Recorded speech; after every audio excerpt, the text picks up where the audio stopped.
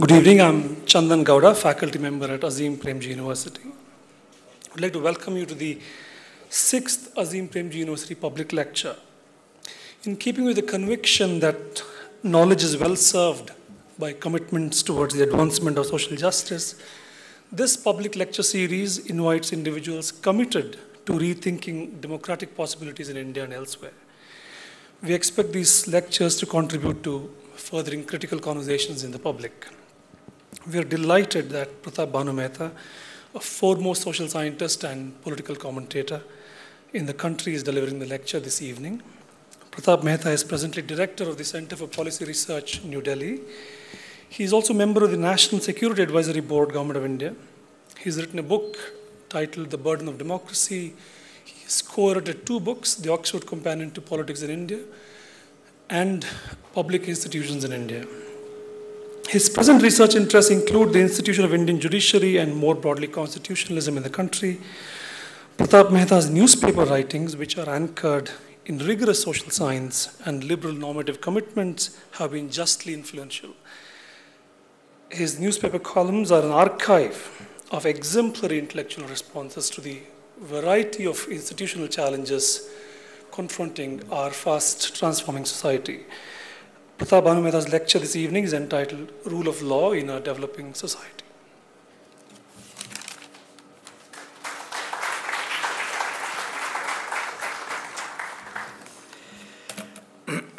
Thank you, Chandan, for that generous introduction. I'd also like to congratulate Azim Premji University. I think the flowering of new experiments in higher education is the thing this country needs most urgently, and I think this institution is going to be one of shining exemplars in that tradition. So sort of my best wishes, and it's a really real privilege to be here. It is a bit intimidating and frankly a bit difficult speaking to this audience for 3 reasons.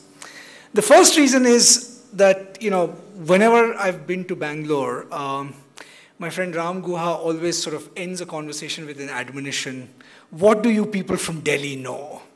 And in fact, my message today is going to be, what do people in Delhi actually know? Although I do end up protesting that I'm not really from Delhi, still don't live in Delhi, so don't hold it against me. But I think it's not a trivial issue in terms of what we are going to talk about. I think the second reason it's a bit tough in a sense is I'm trying to do 2 things in this paper. One is, in a sense, addressed to my academic colleagues who write on law. And perhaps it's a kind of, I'd like to think of it as a common sense intervention in an academic discourse on law. So those who are not in that legal field will probably stand up and say what Sherlock Holmes said to Dr. Watson, your grasp of the obvious amazes me. But sometimes in academics that's worth doing. On the other hand, there is some, hopefully, a little bit of technical stuff which I hope won't bore you too much. And the final sort of just preliminary challenge before I get to the substance is what I'm going to focus on is, in some senses, try to take a kind of big picture view of the challenges facing how we think about the institution of law. And to make the discussion simple at this moment, I'll use the term law loosely to encompass lawmaking. I mean, actually, the enactment of legislation and what we call law. But also the practice of courts and judiciaries, although a lot of what I have to say really is about those practices. It's a little bit of a reckless talk because it tries to traverse, pretty large themes and runs the risk of kind of, being superficial to lawyers, to political scientists, and my only defense is I hope the political science people will find the law interesting enough, and the lawyers will find the political science interesting enough. So what am I going to talk about? What I want to talk about is, in a sense, I think, situate law, I think, in 2 sets of questions. The question of the relationship between law and development is often posed. The way it's usually posed takes 1 or 2 of the following forms. either it's posed as a very instrumental empirical question, right? So does the rule of law produce economic growth or not, right? Is the rule of law good for business, right? I mean, there's a huge literature on that. And that literature is interesting, although empirically very indeterminate, surprisingly indeterminate, actually, despite appearances to the contrary. The second kind of question is, in a sense, sort of almost the reverse, which is, how do broad developments in society change our conceptions of law and our capacities to, as it were, navigate law? So this is the kind of thing we were discussing this morning in a conference in Azim Premji University, where you say, look, as education levels rise, as people's consciousness rises, you will find different kinds of pressures being exerted on the judicial system, perhaps in the form of more litigation or something, right? My questions are not, I mean, what I have to say will touch upon these, but only peripherally. What I'm going to sort of try and ask rather differently is, what is the special challenge that law faces in establishing its authority, right, in a developing society like India's, and particularly at the historical juncture that we are at? And what might have to change, both about the law, the way it conceives of itself, or rather the way those who practice law, judiciaries, courts, legislators conceive of law, what might have to change about that for it to be able to respond to the historical juncture that we are at?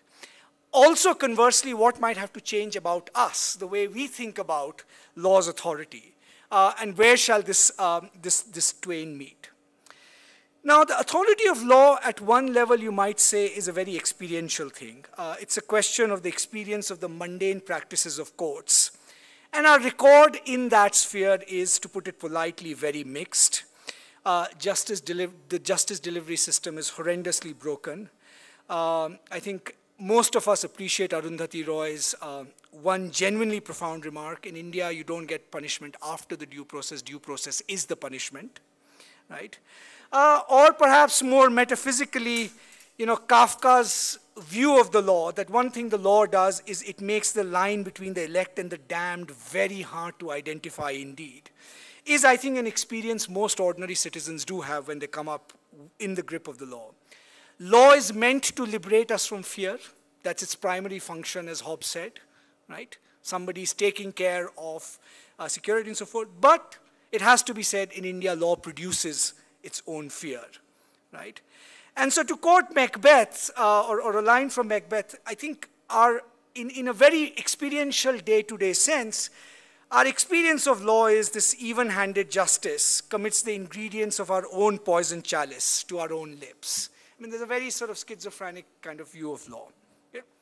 Now, there is part answer to solving this problem, and that's the kind of answer that, for example, we were discussing today all day in this conference at Azim Premji University.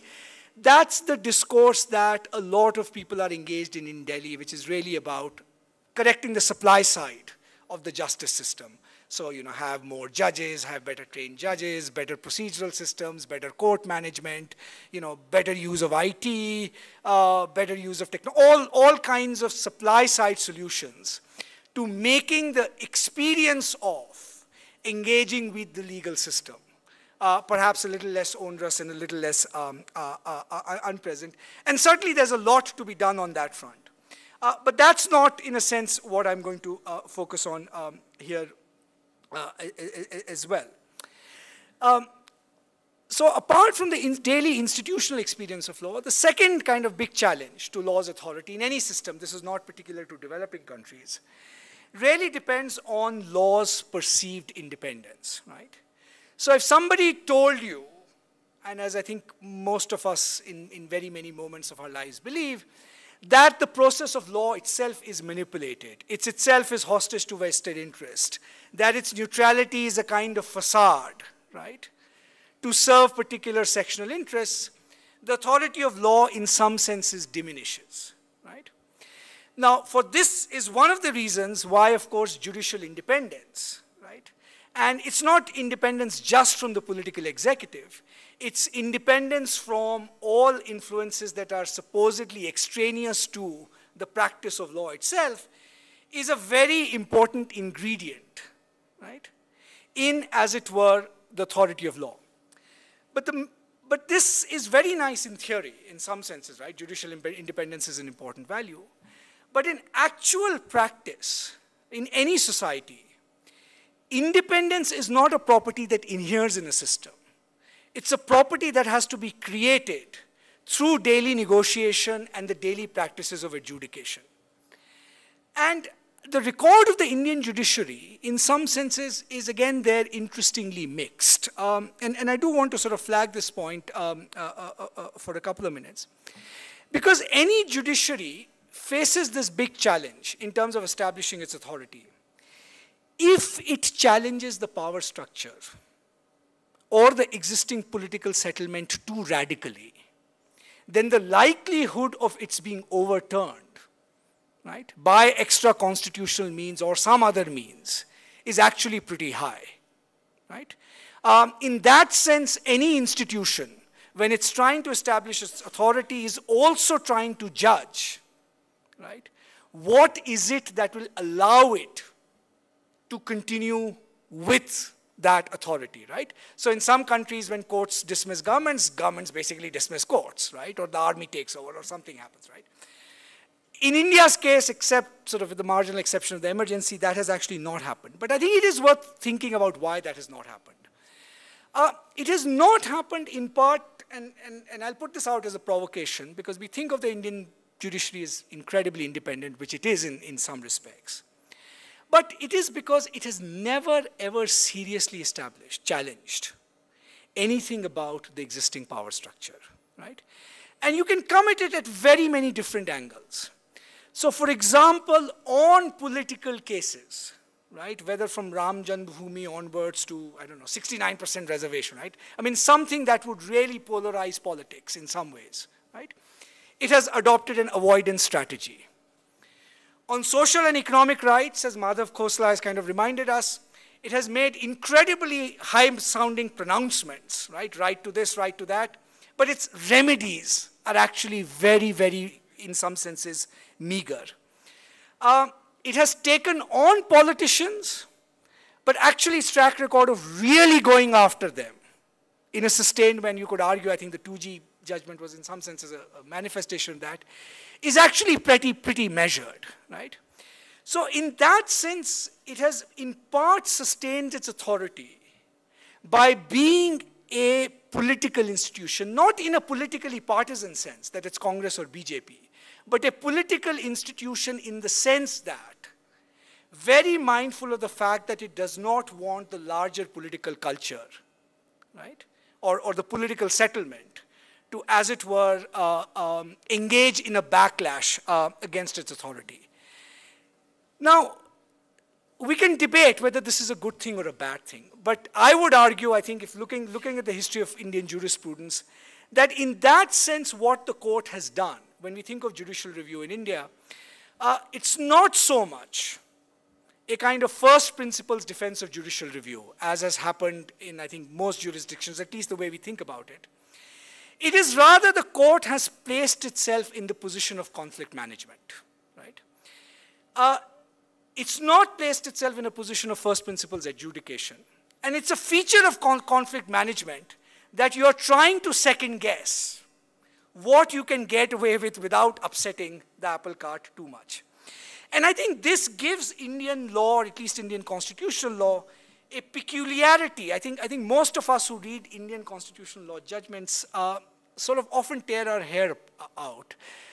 Not because sometimes they're too long, they're sort of, but you don't find, as it were, the kind of neat consistency of principle that you would expect. And I have, over time, come to believe that not only is this deliberate, right, but this is an essential manifestation of the way in which the judiciary, as it were, continues itself. So the point of the judiciary is to find a formula where contradictory demands can be reconciled without decisively settling the actual point of controversy, right? So it's a kind of search for a dilatory formula instead of a resolution. And it's been enormously successful in creating its authority this way, because the one thing it has able to do is to give everybody a reason to keep this game going on, right? So I think when we judge the court, we have to sort of judge it, judge it in these dimensions, right? But one of the things that has happened over the last few years, as many people have noted, is that in this function of conflict management, formally at least the judiciary has expanded the scope of its functions considerably. We don't think of it simply as a court, right? We think of it as an institution of governance, literally speaking, right? And that's the part I want to sort of, in a sense, focus on in the remaining part of this lecture.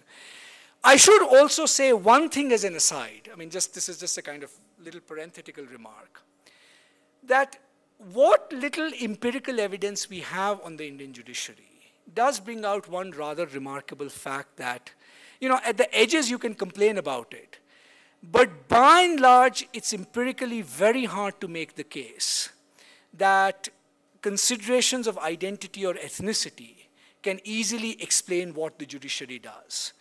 In fact, if you examine large numbers of cases, right, let's say involving minorities and so forth, it is actually remarkable, if you do a sort of large-scale data analysis, that by and large the Indian judiciary comes across as relatively impartial, at least on those dimensions, right? Okay. So what are the challenges facing the judiciary as a governance institution at this point? And to grasp at this point, I will sort of talk about a couple of interesting historical conjunctures India is at.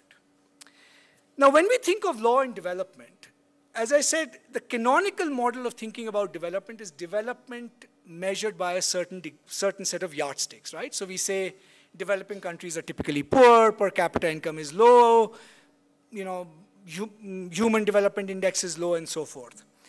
I want to characterize the problem of development slightly differently. And the first element of what makes a developing society, right? And I think this is particularly true of India at this juncture, but it's true of South Africa, it's true of Brazil, is what you might call the simultaneity of historical time, right? Which is that there are lots of different modes of production, if you want to think in classic Marxist terms, or if you want to think in sort of more conventional common sense terms, lots of different modes of relating to economic well-being that exist simultaneously in the same space. So to simplify and put it very crudely, India as a society, as we often say, it has everything from feudalism to postmodernism, right? But the important point about, right, these characterizations of social epochs, and in transitions we often say people have moved from feudalism to capitalism to something else, post-industrial society, right?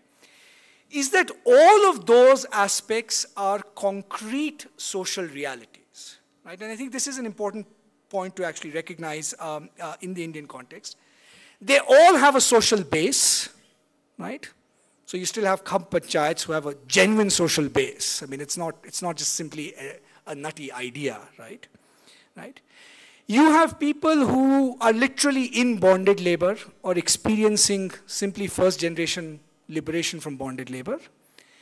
And you have people who are thinking, I don't know what, McKinsey, Wall Street, something, right? Another form of bonded labor, but anyway, right? Now the challenge this poses, and I think we don't often appreciate the significance of this, is that what it does to the citizenry, first of all, is that it makes their experience of law and policy very variegated. The old truism that where you stand will determine, in a sense, what you think of law and policy, how you think of it very differently. But it also gives people very different historical imaginations, right? Very different sense of trust in different trajectories that are possible, right? Right? Now, think of this fact very seriously and ask this question. What does it mean to negotiate a consensus in a society like this, right? And this is not a question just the courts face. I mean, one of the big challenges when I moved back from the US to teaching in a classroom in an Indian university was, you actually saw that visibly there. In the US, you could take it for granted most kids are either middle class or up. They have a sort of basically background consensus, right? Relatively recognizable set of social experiences despite, attempts at affirmative action. But what do you do in a classroom, right? Where your sense of these economic trajectories and possibilities is very different. What would it mean to negotiate a legal and moral consensus in such an environment? And I think part of the challenges that actually the courts are facing is that I don't think the form of social evolution we have at the moment permits that easy consensus. So what it gives rise to, and this is the second feature of development I want to talk about, so there's this kind of simultaneity of historical time, is what you might call the persistence of wicked problems. Now, wicked problems is a very technical term in policy literature. It comes from a paper from Weber and Rittel, who kind of first identified what a wicked problem is. But I think in all our policy discussions in contemporary India, we haven't paid due acknowledgement to what a wicked problem is. So wicked problem has the following features. I'll just define what a wicked problem is, then give a couple of examples, and then how it relates to the law. It's a problem that's unique in nature, right? It can't be easily assimilated to some other kind of problem. There is even a lack of definitive formulation of such a problem. You know there is a problem, but you can't quite define it very clearly. And I'll give examples of what I mean by that. There is the existence of multiple explanations for why we have that problem, right? There is the absence of a clear test to decide the value of any response to that problem. So you aren't quite sure what will solve it and when do you know that you have solved it, right? And finally, and most importantly, each response that you make to that problem has consequences, but there is no opportunity to learn from that consequences and correct course. Okay? That's what makes the problem wicked. Okay? Now think of the characteristic problems that not just our policymakers, but in a sense law has to face. Think of urbanization, right? Urbanization classically is considered the prime paradigm case of a wicked problem. What is actually the problem? I mean, we have some vague sense, you want to move people off agriculture into something called dense agglomerations called cities. What are these things called cities, right? I mean, is Delhi a city or is it a collection of 25 different cities that just has a municipal boundary name, right? What are the multiple trajectories, explanations for what actually, in a sense, generates cities? But the most important thing about urban development, as we know, is its immense path dependence. You can make a massive intervention now, but your sunk costs and your ability to move it to a different direction will be very limited. And that's the point about social learning. And in fact, if you look at large architecture schemes across the world, right, whether it's urbanization, whether it's healthcare systems, whether it's education systems, what is quite astonishing is the incredible path dependence of those schemes. I mean, the United States has taken 50 years to actually move the original architecture of its healthcare system to something else. Britain can't quite move it, right? Now, one of the characteristics of a developing country is that most of our policy challenges fall in this sort of broad domain of wicked problems. So take something that people often talk about a lot. It's something my colleagues at CPR work on a lot, existence of slums, right? Now, I was completely blown away a couple of years ago reading an article by one of China's leading economic historians and contemporary political theorists, Qin Hui, who basically wrote this piece in China saying that there should be a right to a slum. Okay? Now, in the Chinese context, he has a specific moral claim. The moral claim is roughly that the state should not control migration. Right? That's one thing we sort of got right, although in some senses, I think the contrast between India and China can be overstated. Delhi's evicted 500,000 people in the last 4 or 5 years.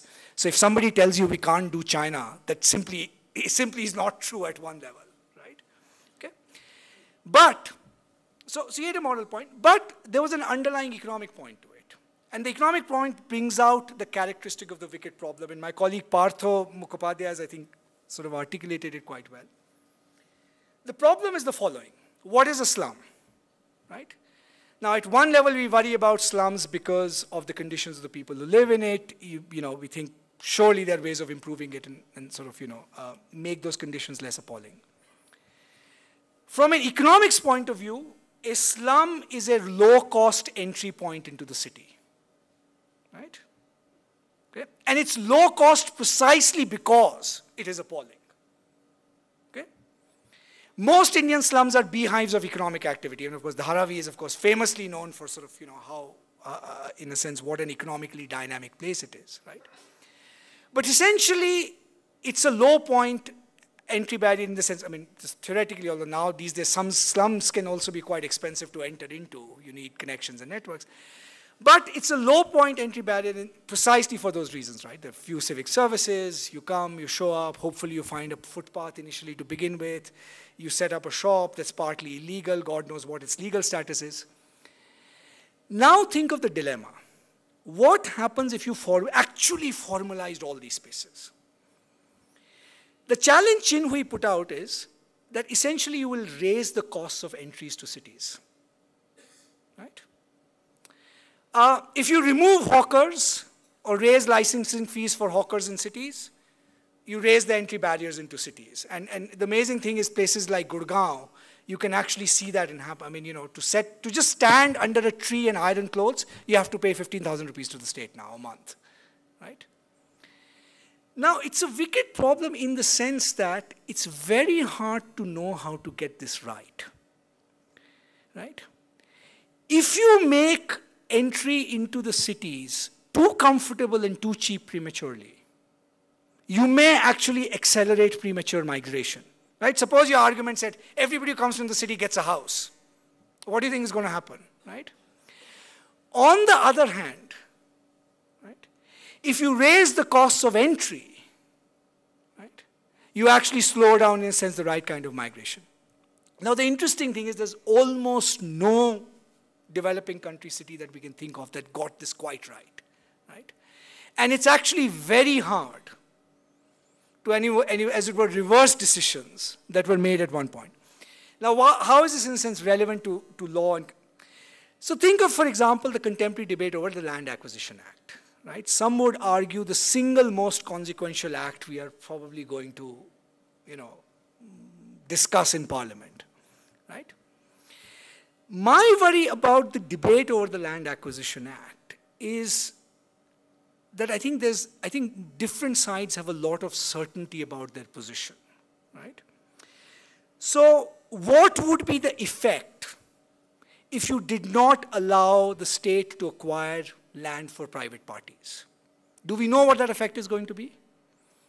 Industry says it's going to make land acquisition very difficult, right? NGOs say it's actually going to make land acquisition easy because it's going to expose people to land sharks, right? Or worse, what it's going to do is it's going to increase the incentive to resort to extrajudicial means of capturing land, right? Okay. What is it going to do to spatial formation in India, right? Is it going to be the case that if you leave it largely to private transactions, what you will get is, in a sense, a lot of fragmented land transactions, as opposed to optimal agglomerations that you need, right? Now, the honest truth is, in the empirical literature, it's very, very hard to find answers to these questions. But it's hard to find answers to these questions for the particular reason that this is a wicked problem. Namely, that the answers are always endogenous to the workings of the system. We don't know what would happen until at least 10 to 15 years in the game, by which time you've created enough vested interest for that particular system to be able to move it, right? I don't know, if you let private industry say to private industry, please acquire land on your own, maybe they'll be smart enough. Maybe they will evolve cultures of negotiation with affected parties, the way they invested a lot of capital into creating cultures of negotiation so that they could manipulate the state. Maybe that could happen, right? Right? But the point in some senses is, so when we are thinking about law and the authority of law, what is good law, right? How are we going to adjudicate questions of this kind? As a society, as a legislature, and I think in some senses the real conflict on the land acquisition bill is, at one level it is a good faith conflict. I mean, you can always say industry has its interest and NGOs have their own lobbies and, some people want to use this to stop industrialization. But if you are intellectually honest, you could see each of those equilibria as a real possibility. And there is no way at this point you can actually adjudicate this. So now what is a judge supposed to do? Right? And this is going to come up for adjudication, right? Now, one thing that has, I think, changed, and so this is the third aspect of the particular, this moment I want to talk about, and then I'll sort of wrap up with possible solutions to this, is if you looked at the prior Land Acquisition Act, and by the way, this is true of a whole range of things. I mean, NREGA, for example, right? If you think of it as a legal intervention of a certain kind, I think 10 years from now, my guess is that when we write the history of NREGA, we will find that its greatest effect was an externality nobody anticipated in designing the scheme, namely the empowerment of women. I think the evidence on whether it increases wage rates is mixed. I think the linkage of NREGA with inflation, frankly, I think again, we won't know. The one thing we do unambiguously know, is majority of the participants in NREGA are women. What does that mean for a very different kind of social transformation? So it is in the nature of these big legal interventions that we are making. RTE is the same thing, right?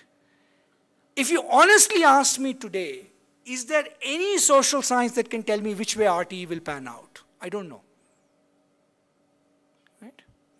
So in some ways, I think our biggest problem as a society, and my worry, I think, about our public debates is there are too many people with certainties, too few genuine doubting Thomases. But that is the nature of that, is what are courts going to do in this kind of context of adjudication, right? Up till now, what courts have done in economic legislation has actually, by and large, been actually an act of abdication. I mean, if you look at the origins of the land acquisition controversy, at one level, you could have actually thought of the old land acquisition bill working fairly well. It has a provision, it should be for public purpose, and it has mechanism for compensation. It all turns on how you define these two things. Essentially, what the courts did, by and large, was defer to the executive on that. So if you say private development for jobs is public purpose, fine, we'll go along with you, right? That's the source of that trust deficit that led to the creation of this new act or a demand for a new act, right? But the challenge that this poses, I think, for the judiciary and rulemaking and law is the following, right? The first principal challenge it poses is, I think, judiciaries and legislators are by and large used to thinking of the rule of law as being equivalent to the law of rules, right? Which is, there is a temptation in these large architectures to create nationally homogeneous rules, right? Partly you want these rules because you distrust discretion. So even in the Land Acquisition Act, right, the idea of, let's say, creating a land acquisition authority that could, fine-tune what public purpose means, that could, really investigate, we don't want that. Why do we don't want that? Because we don't trust the state, right? But across our legislation, there's going to be an increasing conflation, as I said, of the rule of law with the law of rules. And the law of rules is exactly what we don't need in a rigid way when you are faced with wicked problems, right? Okay. So the question is, can the judiciary shape its interpretive practices to respond to this new policy challenge that it's going to do? The third and the final big change, sort of there's the simultaneity of development experiences, there's the wicked problems story. the third feature, I think, of our contemporary moment, which is going to pose a challenge for all of government, and which is what we are living through right now, and this, I think, is an optimistic story, is I actually believe we are undergoing a governance revolution. Okay? I'm not as pessimistic about all these sort of dark stories of governance tales that we are talking about. Why? Fundamentally, the state, I'm just calling it the old ancient regime, right? This is a shorthand, was founded on 4 principles, which are basically collapsing. First principle was vertical accountability. You are accountable only to people above you, right? Secretary accountable to minister, minister accountable to prime minister. In some vague sense, all of them accountable to the people at some point every 5 years. But the actual operations of accountability were largely vertical. Second was secrecy, right? State had incredibly more information than you did. Not just about particular cases, they could keep files secret and so forth, but just, measuring outcomes, whatever, right? The third was the state had wide discretion, right? And the fourth, which I won't talk about, but broadly the state was centralized. Now, part of what's happening is this moment, and why you are seeing such a lot of poison coming out, is all of these principles have collapsed. The agents of horizontal accountability have increased their power, not just within government, courts, CNG, various CAG, various other agencies, media, and so forth, right? But I think citizens are beginning to smell this opportunity for horizontal accountability, which is why I think the Lokpal base is slightly odd, because I think its model is very much a vertical model rather than a horizontal service delivery model. Information. Not just because of the Right to Information Act, which has, in a sense, I think, has changed equations between state and civil society, but civil society's ability to mobilize information is now vastly different than 20 years ago. If state doesn't want to monitor pollution in Bangalore, some NGO will come and do it for you and go to the state and say, you're poisoning us, right? I mean, this is a revolution in the making, actually, really quite a radical one. And the third, on discretion, I think something interesting is going on which is related to law, which is that by and large in the old system, discretion meant that by definition you don't have to justify discretion to anybody other than your superiors, right? Now that has cumulatively created a trust deficit in the system where we don't want the state to exercise any discretion at all. In fact, I think part of the problem with contemporary legislation and lawmaking is that it's an overreaction to discretion. I mean, there's this assumption that you can have a rule. If you give the state official any discretion, something wrong will happen. And I think it has huge perverse consequences, right? But one of the things I think that we are looking for is that, okay, exercise discretion, but explain publicly in ways that are convincing why a particular choice was made when that discretionary power was exercised, right? One thing common to all the scams that are coming out is that at one level in the practice of the state, they violated 1 or 2 or 3 of these principles. The first thing that strikes you about the Adarsh file, if you see it, is it's written by people who never thought anybody would see this thing, right? Now, the revolution we are at this moment is, I think these principles have collapsed forever. Any governance system that's premised on restoring any of these principles is doomed to failure. Now, what's happening at this political moment is, I think, because that old regime is collapsing, there's a kind of defensiveness in it. You don't know who's going to get caught. You don't know what more poison is going to come out, right? So it's reacting in a way which is not riding this wave fully. It's not saying, how do we make this governance transition to respond to this new and fundamental reality that we are going to face in governance, right?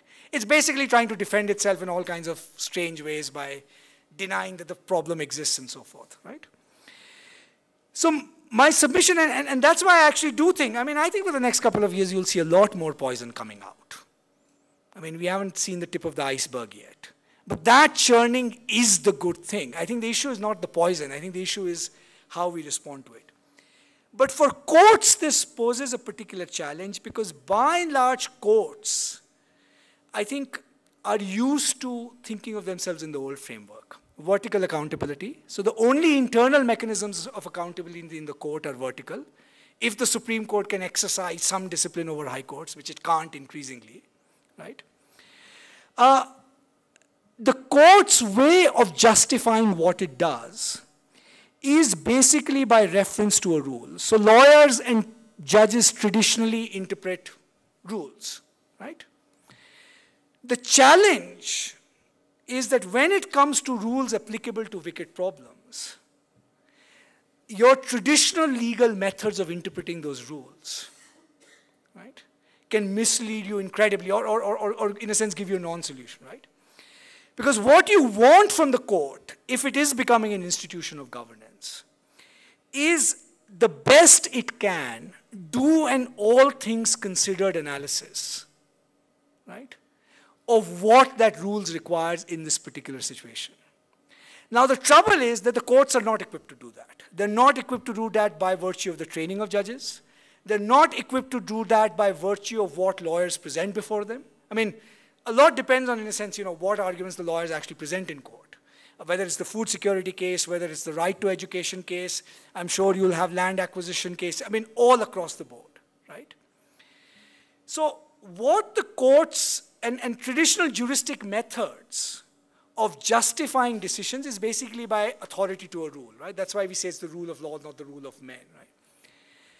But you will have to move to a regime of actual judgment rather than the application of actually a rule, in which the court is, as it were, simply one forum in a network of institutions that allows for this very fractious public deliberation to actually go on.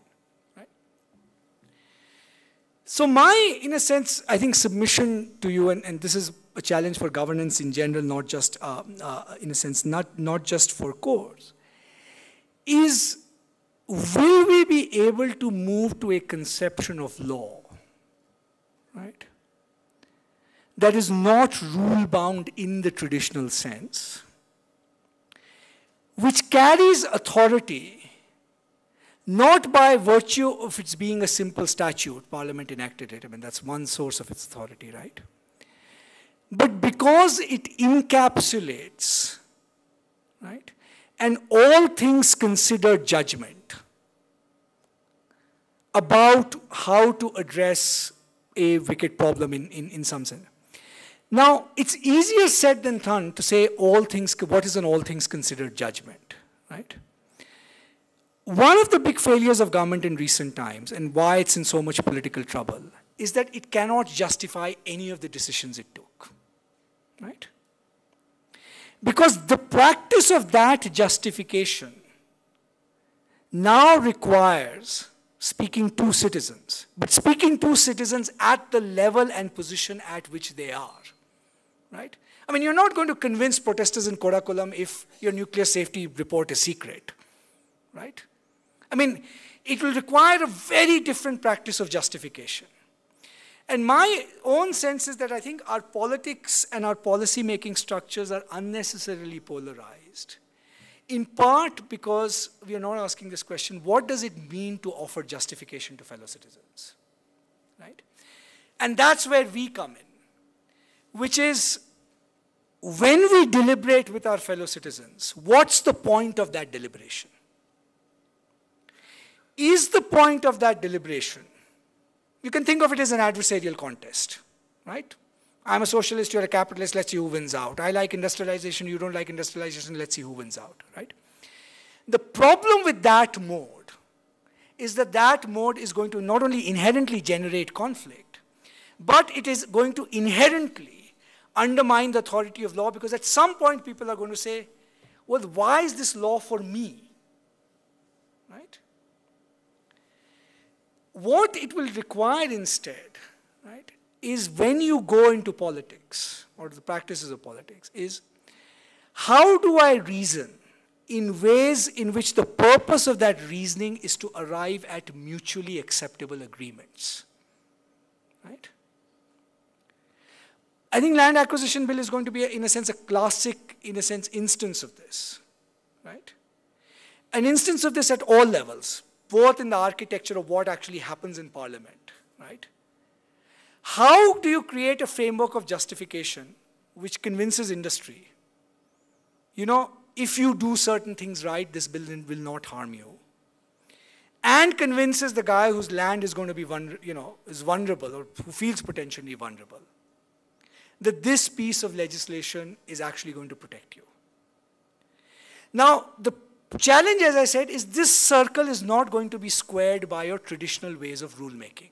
It requires a very different conception of political justification, right? And in that sense, right, I think the future of rule of law depends not on what courts do, not on what judges do, not on what legislators do, but whether the practices of our democracy change radically enough to move from an adversarial system to a much more deliberative one. Right? And the authority of law in that sense will depend paradoxically on its becoming more democratic rather than standing above law and promulgating from on high. I'll stop there.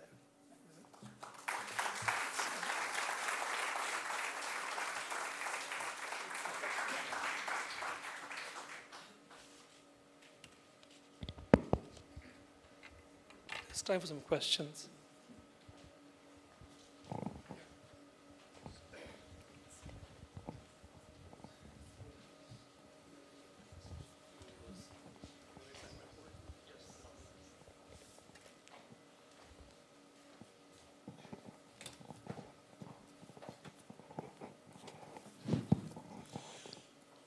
Thank you very much. Very interesting talk. And you did a bit of plain talking, which is essential right now in the country.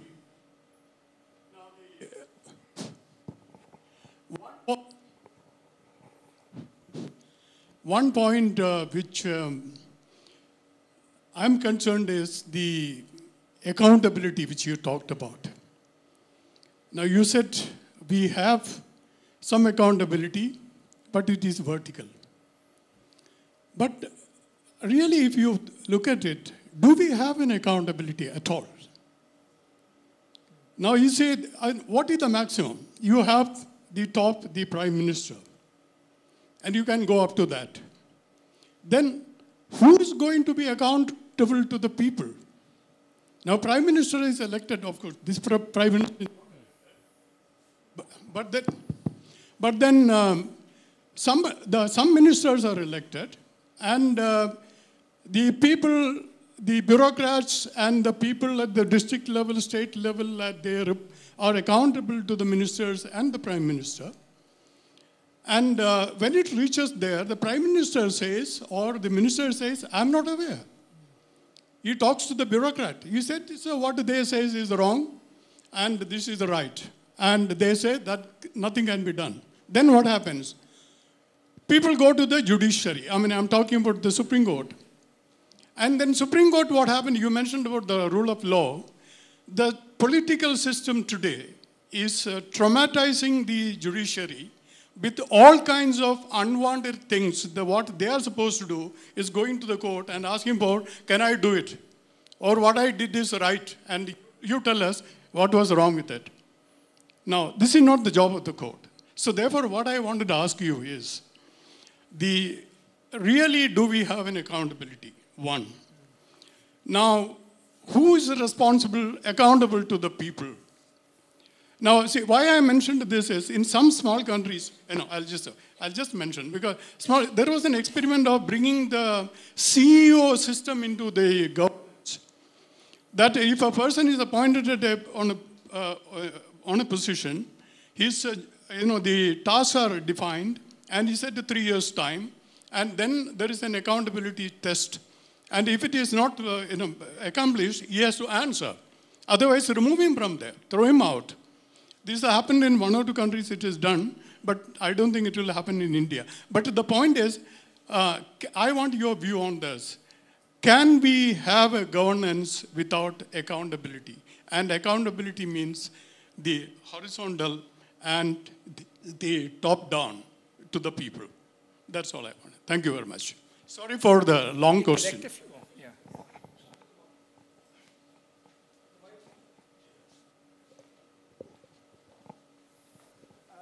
I think it's an observation. The challenges posed by democratization I mean, in our Indian specific case, say the assertion of the middle caste groups, like assertion of Dravidian politics or assertion of the middle caste in UP, Dalits in UP, or even assertion of a sort of populist assertion like Mamata in West Bengal.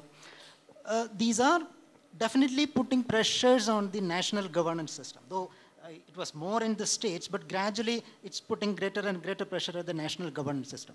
But you see the judiciary relatively uninfluenced by these sort of forces of democratization. To some extent, that helped judiciary to continue in a sort of a modern elite of the post-independent era, even today. And that also saved us to some extent.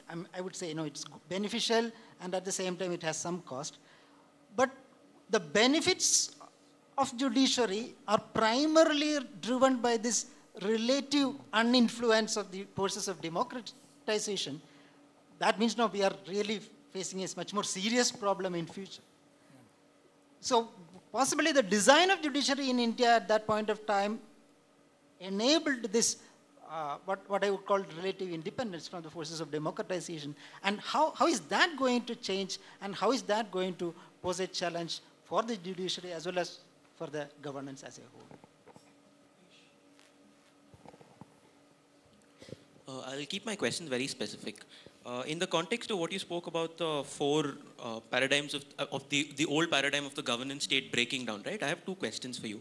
Firstly, do you think that that the breakdown of the paradigms of secrecy and vertical accountability in the state is being countered by the increasing exercise of police power by the state in recent times? When you look at it, anti-terror legislations, increased cyber monitoring, so on and so forth. Secondly, when you spoke about about how the judiciary is not equipped to deal with this change because it itself follows a system of vertical accountability, I think, first I want to ask you, what is the alternative? Like, is a horizontal model feasible, given the need, as in the importance of judicial independence, which at present is only feasible within a model of vertical accountability?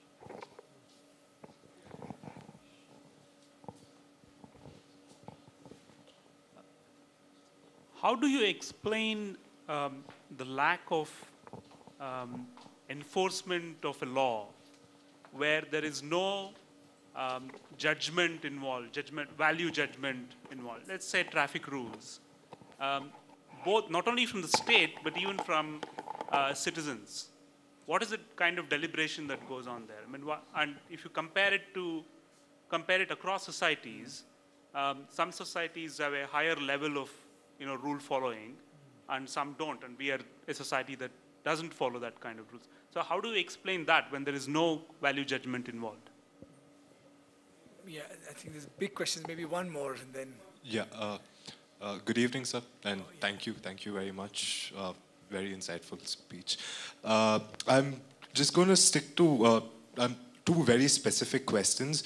In the light of you defining wicked problems and wicked problems being the major bone of contention, as it were, in most of our policy deliberations, and you further went on to theorize a sort of deliberative process in judicial structures. So in approaching these deliberative processes of law and issues of development, how do we factor in trade-offs that are inherent in unique problems, wicked problems, in the all things considered approach of adjudication? And further, how do we generate an equilibrium in the judicial process and legal structures of individual rights juxtaposed with commons in an all things considered sort of framework? Wow, that's quite a menu. I'll begin with a couple of the kind of easy questions and then sort of knit together the larger questions about sort of, what's the alternative. First, I think the question about federalism that I think you asked. I think there are two dimensions to it which I think need to be separated out. One, I think, is actually a positive development. One, I think, is a contingent development. We don't know how it's going to work out. The positive development is the fact that, in my view, I think the Indian state is too centralized. I think this political backlash against centralization was inevitable and necessary. As in politics, it's finding a moment and pretext to express itself. I'm not so much worried about that backlash against centralization. I think the interesting thing is how do we respond to it, right? I mean, will we sort of respond in old imperious ways, or really do now say that if you do things like the NCTC, you better first consult 20 chief ministers, right? So in a structural sense, I see it part of, in a sense, that revolution. I'm not, I mean, and you know, again, it'll go through. The second aspect of it, which I think is disturbing most people in this, at this moment, is the association of that federalism with, for want of a better word, populism. You know, Mamata Banerjee holding up whatever, diesel price reform or something, right? That, I think, is a slightly different question from the first one, although in politics, the two play to it. One, you can look at it as a matter of pure electoral strategy, right? Which is, it's not so much populism, it's more, I want to embarrass the government. Because at the moment, frankly, it is the rational strategy for every political party to embarrass the government. Absolutely rational strategy. I mean, the more it looks like Congress can't govern, every other party benefits, right? So, that's the kind of simple rational strategy. There's nothing deeply diabolical or populist about it, right? But there is an ideological element to it. Ideas do matter in politics.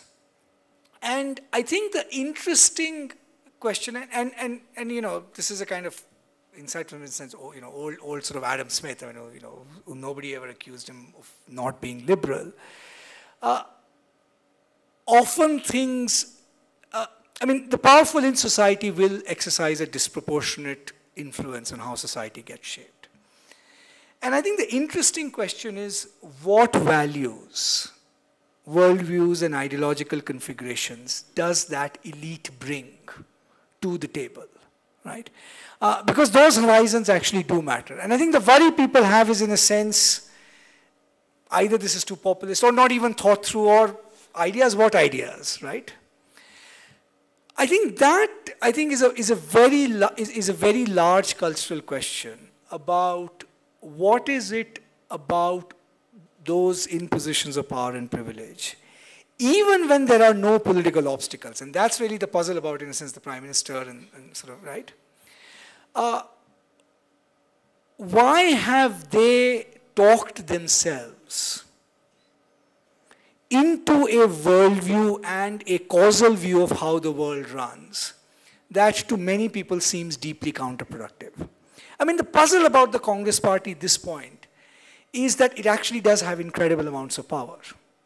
The puzzle is not that it's held hostage to coalition government. The puzzle is it's not clear what it believes, right? Does it want an 8% growth, 8% inflation world, a 4% growth, 0% inflation world? I mean, what's the story, right? Tell us that story, right? And I think, you know, and in some senses, it's a question we don't often talk about in political science because it's not fashionable in democracies to talk about it.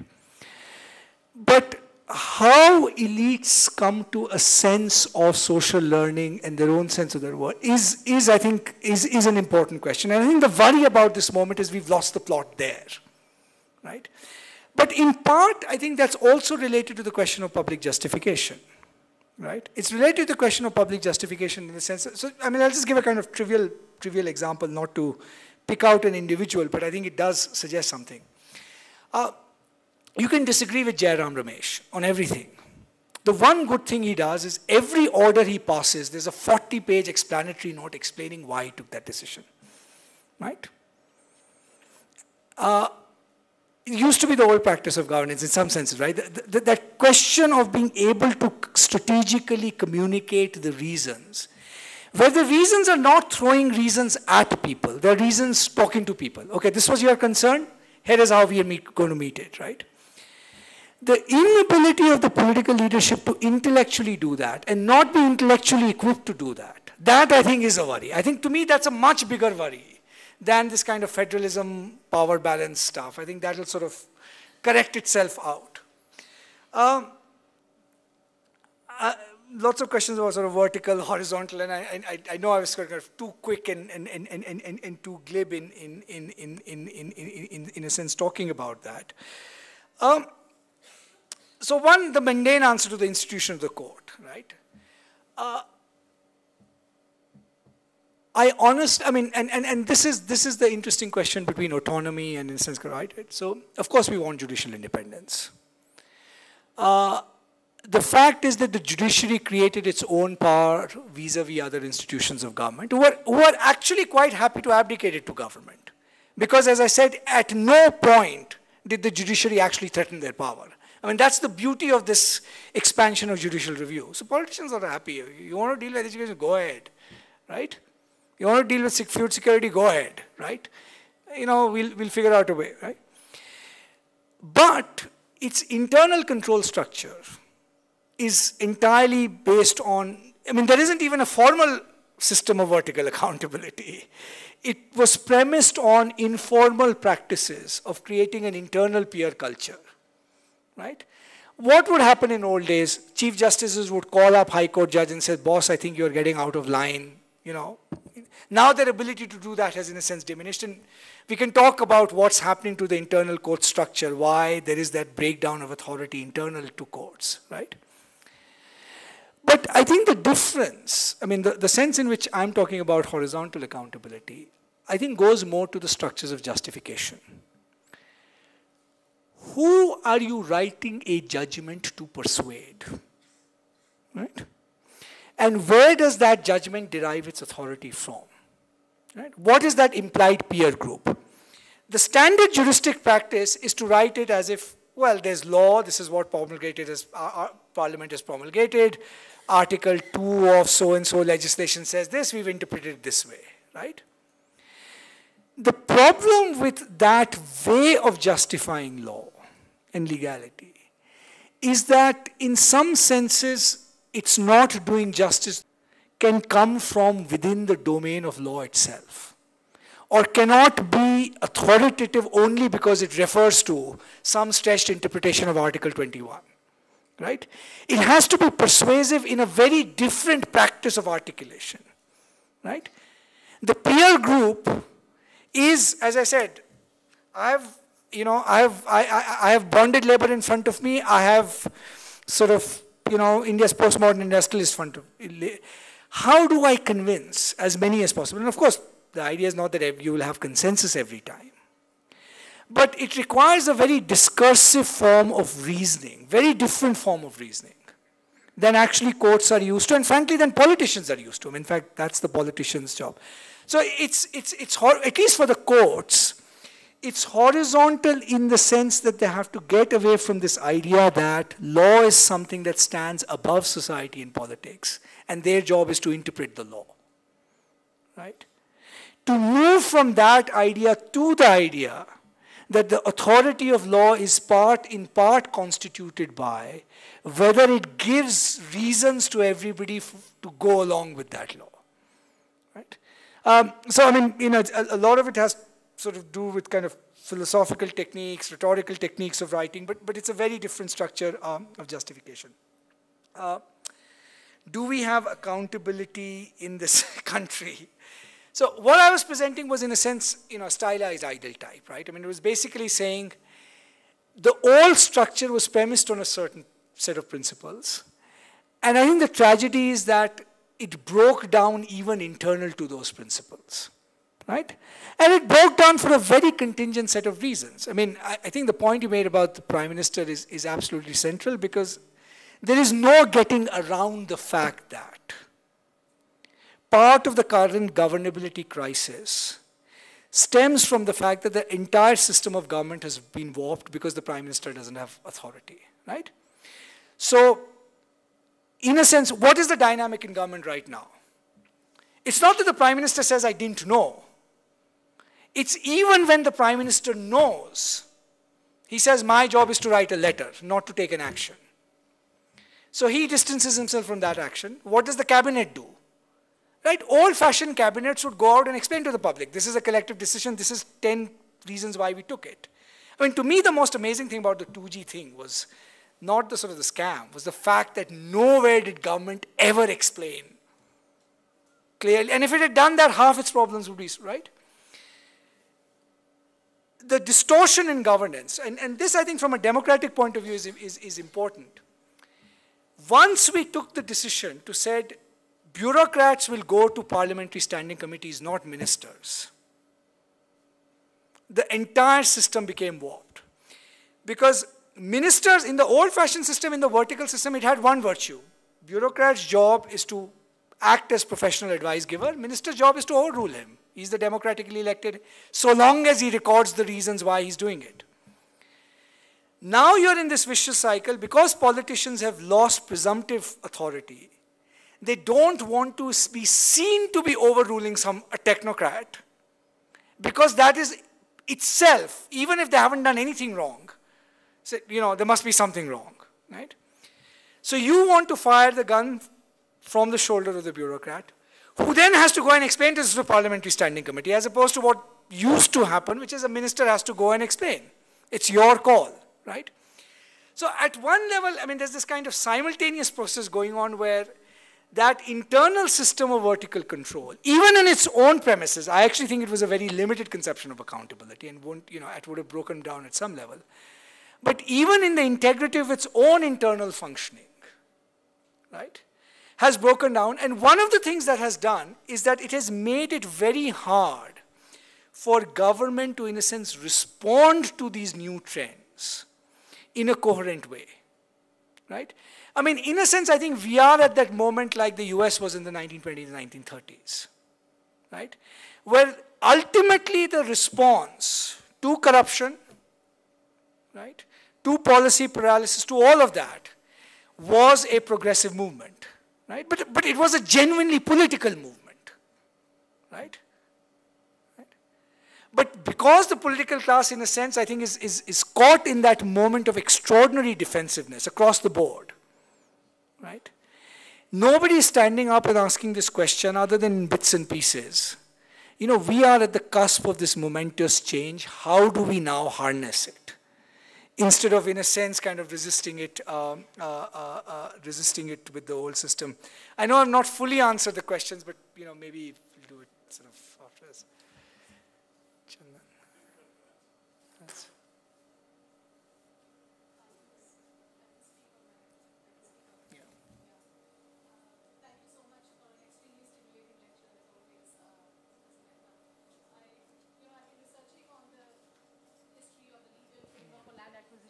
Myself, and I totally agree with you that the debate surrounding the LARR bill right now is, a good faith conflict. I've been following your columns and your previous writings on it also. Just wanted to prick your brain a little bit more. There are very few doubting Thomases on this today, and you are one of those who've expressed your views publicly. But would you agree if I say that one of the biggest dangers or the problems that could lie ahead is the fact that we would have just one single national, framework for the whole country on land acquisition? Wouldn't that be the wickedest problem? We've been like clamoring for it for decades, but how do you see that playing out, I actually agree with that in the sense that if I were to make one empirical prediction about the recommendations of the Standing Committee, one empirical prediction is that it's going to work fine for states that are economically growing fast. It's going to be a complete disaster for states that are actually left behind, right? Because in a sense, the economics of that transaction is very different. In Haryana, farmers want to get their land listed for acquisition. They're dying to get it listed for acquisition. I mean, there's a negotiation of prices holding out, right? Because the economics is, well, actually both things are different. It's not just that the economics is different, but in their mind, they've actually seen a pathway out of their current predicament. The problem with Odisha and West Bengal, right, and why land acquisition was paradoxically more difficult there than it was, let's say, in Maharashtra and was there, is not only is because the economics is different. It's one thing when you're saying, 80 lakhs an acre. It's another thing when you're saying, okay, even with triple market price, 6 lakhs an acre. I mean, it's a very different. But the second thing which is very different is your confidence to be able to negotiate what that new system is. Depends on a lot of other things, right?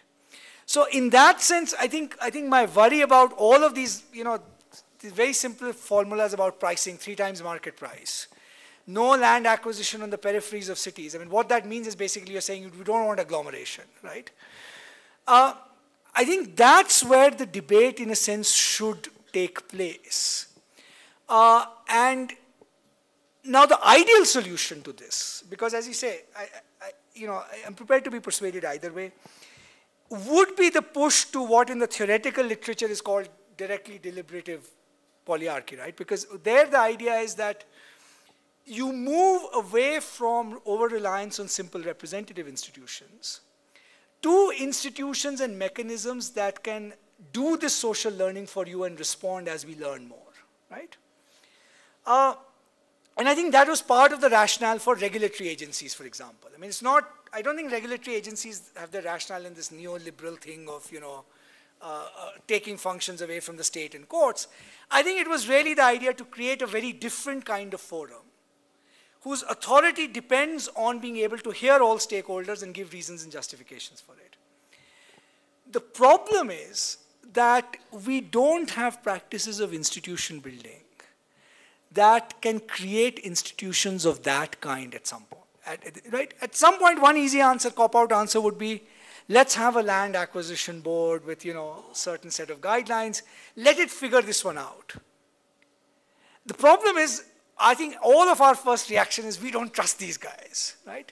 So I think that's the hump we have to, in a sense, cross over, where the demands are for a different kind of institutional architecture. But at the moment, the trust in the system is so low that, you say, look, any new architecture will probably be even worse than the existing one. So the investment in the status quo continues. Yeah, I don't know what you're... Yeah, I have 2 questions. Number 1, I want to refer to the Land Acquisition Act. Recently, I saw a document of the government of Karnataka. They are going to meet on 7th and 8th of June for the global summit, etc., etc. In that context, yeah. This document says, if a farmer refuses to part his land, government will use 1894 law, and by force take over the land. That's one point. Second, there will be 100% tax exemption to the new investors coming to Karnataka, etc., etc. So these 2 points I want to refer to. So my question is, why should we carry on that 1894 law to deal with 2012 farmers' problem with us? It's a basic colonial attitude we are keeping. Therefore, when I hear the government of India says, if 200,000 farmers committed suicide in the last 10 years, if agriculturists cannot survive there, they are welcome to come to the cities of India. Is our government a lunatic asylum? It is my question. Number 1. Maybe for a different reason. Yeah, number 1. You can explain. Number 2. You mentioned a very important point in the end. We need a governance revolution. Excellent. But I see a kind of a trick in that process that is happening. Recently, I attended a seminar of 25 sets of women who were elected in Karnataka. This is referred to Karnataka only. 25 sets of women presidents and secretaries elected by the people into Panchayat Raj. They explained their problems, horrifying, shocking problems. They said very clearly, only 2 women were exceptions. The rest of them said that the male members elected, MLAs and MPs of the region, they don't allow the women to function. They make secretaries and presidents fight each other so that they cannot come together to sign checks for the public purposes. All these are happening underground. Government will not bring them out to the open. Some of us have to do the the spying war to get it done. What does that indicate, basically, to the future of India governance revolution? My feeling is, can we take up this law, Panchayat Raj, which is the basic right of people across India, Panchayat, and make women responsible more instead of these lunatic people sitting in Delhi?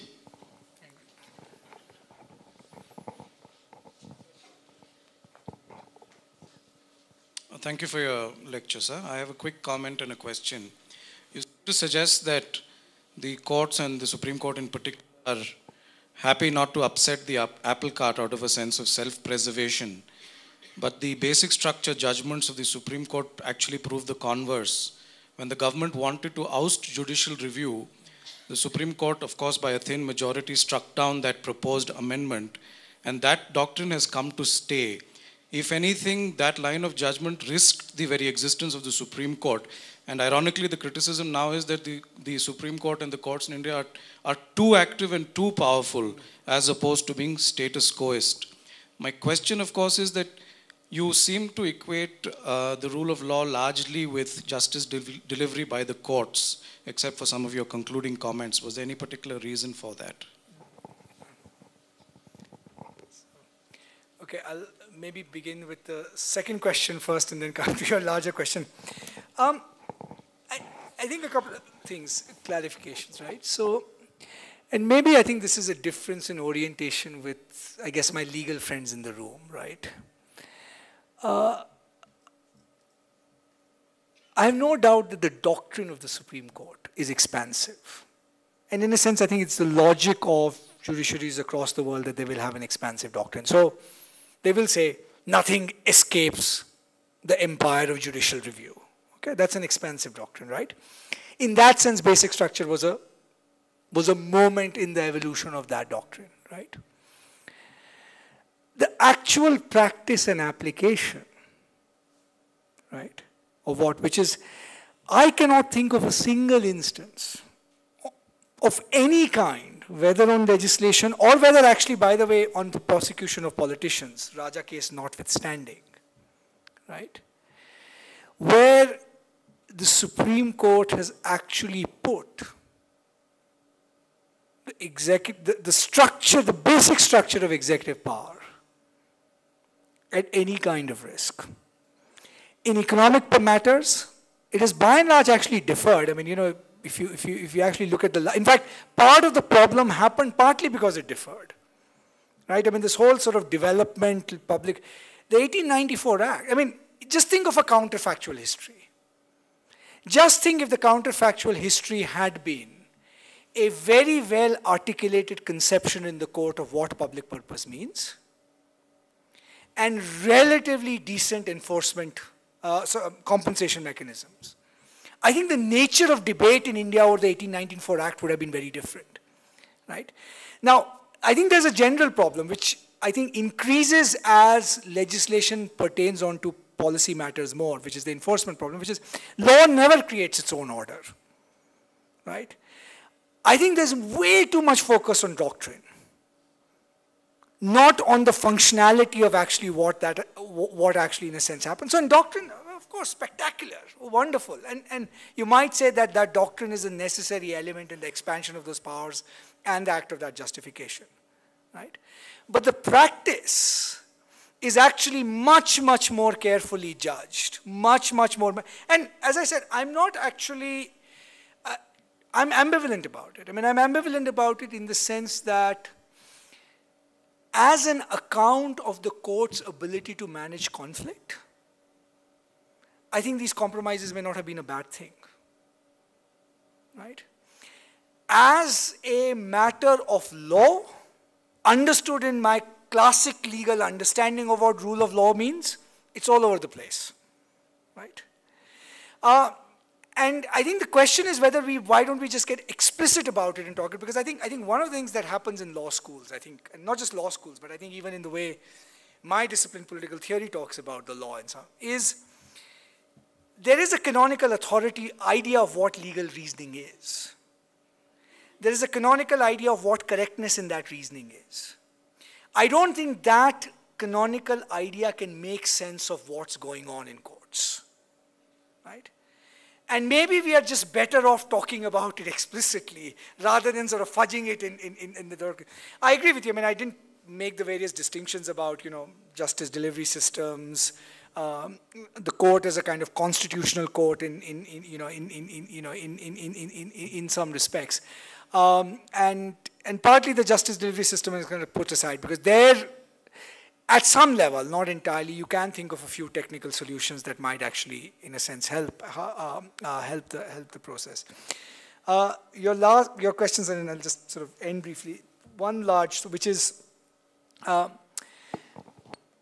a big votary of decentralization and Panchayati Raj, provided you are prepared for one thing, which is you are prepared for an incredibly messy transition process. If you are going to devolve power to panchayats, guaranteed for the next 10 years, corruption in panchayats will go up. Right? I mean, even in Rajasthan panchayats, there's some evidence that people are now spending 35, 40 lakhs contesting panchayat elections. Right? Because the volume of money flowing through the panchayats is a crore or more now. So, right, the stakes are big. So in that process, you are actually going to go through this period of immense messiness. And my argument is that I think you have to think of it as a process. Right? Now, the odd thing that the Panchayati Raj devolution thing, and this is the trade-off, the wicket problem trade-off. I think empirically there is a case to be made that representation of women in Panchayat is a good thing. Right? Consequentially speaking, although there's some normative issues about whether you want to think of representation in those terms. But it had one perverse consequence, which is the rotation. Now, rotation is the antithesis of the principle of accountability. If I know I don't have to go to the voter next time, right, my actually corruption calculus becomes very different, right? So, in fact, rotation, I would submit, I mean, I think this needs more study. But I think actually rotation undermined the local accountability principle. What was the local accountability principle? That you will have local knowledge, you will have repeat interactions, you will be able to identify the distinguishing characteristics of a good performer and a bad performer. But what has rotation done? Rotation has actually taken away that accountability tool, right? So one of the things that actually points to in our institutional design stories is my own sense is that institutional design architectures are too overloaded with immediate normative objectives. So it should represent social justice. It's not enough, does not enough think through the dynamics of accountability. I'll just end with one other example, which is, I think, relevant to the Panchayati Raj. Representation of Dalits, scheduled castes, right? So we went for the system of reserved constituencies. Now, the paradox of reserved constituencies was that for the longest time, it was the most effective way of disempowering Dalits. Why? Do you have more power if you are a social group, Dalits, in a constituency where you are the marginal deciding vote between two different groups, or where you have an assured Dalit representative, but the other group is going to decide which of the two Dalit representatives is going to get elected? Right? It was an absolutely brilliant scheme to disempower Dalits. That is why it was not until you actually got a social movement like the BSP. And by the way, Dalit MPs who get elected in non-reserved constituencies are far more politically powerful than MPs who get elected in reserved constituencies. Right? So I think in our institutional design, I mean, one of the things that worry is that it's too overloaded with sort of normative expressive concerns and much less sensitive to, in a sense, the dynamic games that it is actually going to set in place. Okay.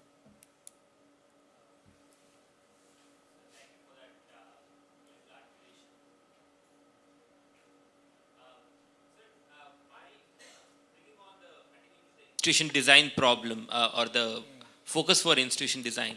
One of the ways to build institutions that can tackle wicked problems is to make institutions that are fungible, which can find its way, and you articulated about that as well. But if you want to look forward and see how the judiciary can change its course over the next few years, and what do you see that process being? If you could go in a very simplistic design and say, you know, 1, 2, 3 things that we could look at, right? I mean, if you look at politically, we are saying the right to lie, the right to vote, right to education. You know, these are things that are coming from the political viewpoint, right? And do you see what could happen in the legal dimension? So, at the risk of being even more reckless than I have been up till now,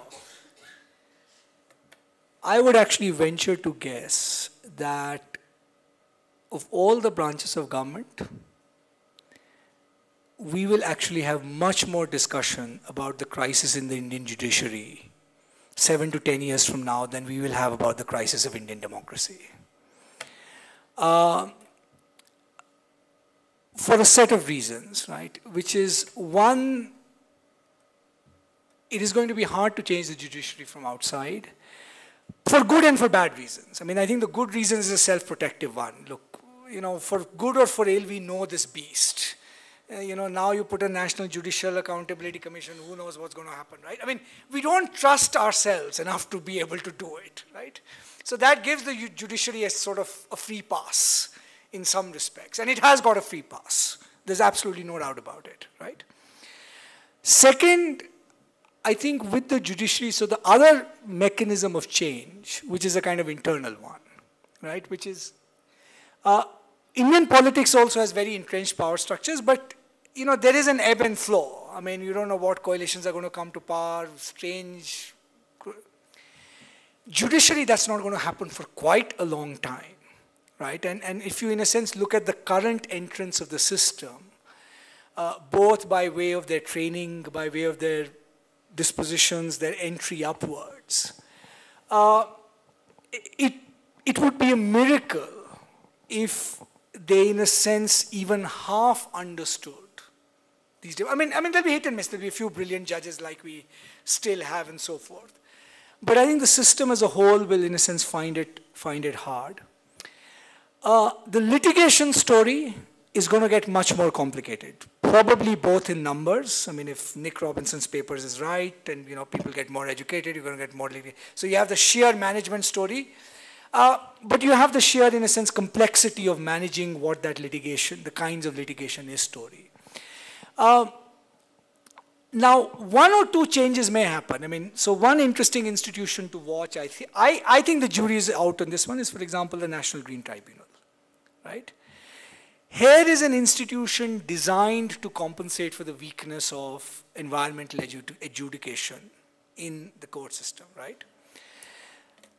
It's too early to say how it's going to evolve, but it provided a mechanism for an immense new lateral entry into the system, right? I mean, it's incredible, right? Equal number of non-judicial members, right? Of equal standing as judicial members. There is some evidence that that's already beginning to change, the kinds of questions that we are actually beginning to ask. And interestingly, not in ways people had predicted. I mean, not as in, you know, NGT is green and there's industry out there that's, right? It's on precisely good, sound, technical questions, right? So if you do a radiation impact assessment, have you done a cumulative one, right?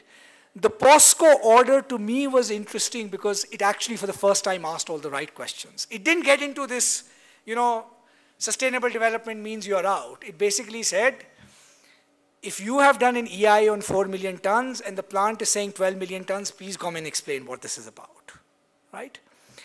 So you have pockets where that is beginning to happen in, you know, in tiny. But I actually do think you will have, I mean, I think we will need another Upendra Bakshi to write the crisis of the Indian judiciary 7 years from now. I'm more optimistic about Indian democracy. That note. Thank you, Pratap.